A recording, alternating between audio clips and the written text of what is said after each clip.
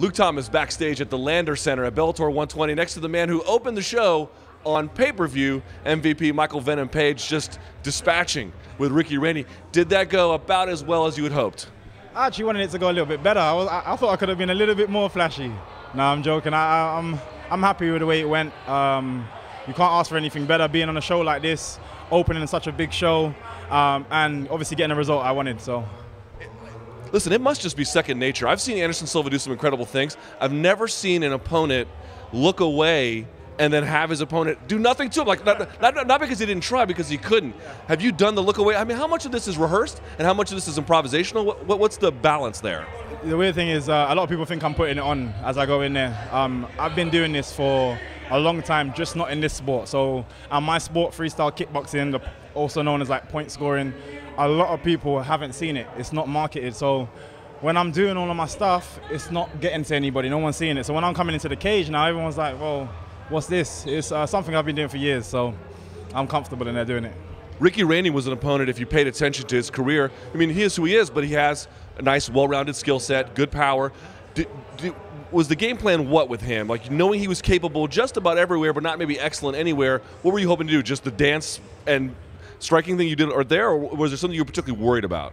The only thing I was not even worried about, that I was just being cautious of, that he was going to try and almost nullify my movement, waste time up against the cage, which he tried a couple of times. I got my turn off, I separated again, and got my game on. So to be honest, it's just about being me.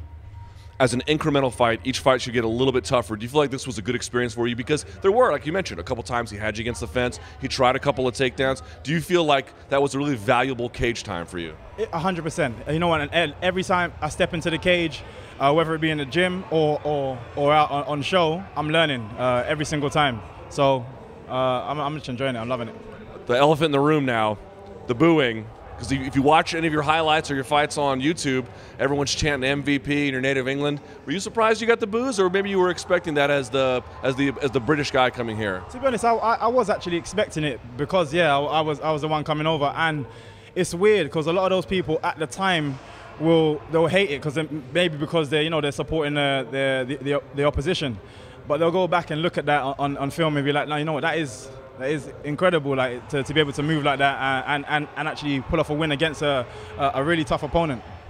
You know, Bellator has the tournament model, but you're still, in the developmental stage of your career. Have you had talks with Bellator? Do you want a couple more fights like this, non-tournament fights, and then maybe get into it? What's the game plan? For me, I always say I'm taking my time. I want to improve as a fighter. And when you see me in a tournament, it means I'm at a serious stage of my career, and you're going to see me go through the tournament, get to the final, and aim for that belt. Well, I mean, if it's anything like what we saw there, we can't wait for the tournament or non-tournament bouts. Congratulations. Way to open the show. You want to have a statement? Yeah, you know what, just training with the London Shoot Fight guys. I've got people like Marcin Held, who also did his thing out there today. I'm training alongside guys like him, John Hathaway, Carlos Vermola. There's so many guys at the gym, and I want to thank all of them, plus my coaches at London Shoot, Alexis and Paul, for everything they've done for me. Well, you guys are all beasts. Congratulations. Can't wait to see you again. Thank you. Thank you, sir.